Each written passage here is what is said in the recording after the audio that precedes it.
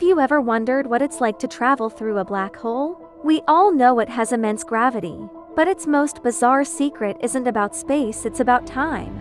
As you get closer to the black hole, its gravity becomes infinitely strong. This is where Einstein's theory kicks in. Time itself, for you, would begin to slow down. To you, only a single second might pass, but from a safe distance, your spaceship would appear to be frozen at the black hole's edge, never actually crossing. And in that 1 second of yours, billions of years could pass on distant Earth. Civilizations might rise and fall, and the planet could become completely unrecognizable.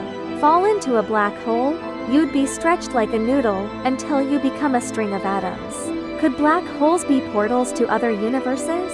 This is the wild wormhole theory. It's a great sci-fi idea, but so far, it's just a guess.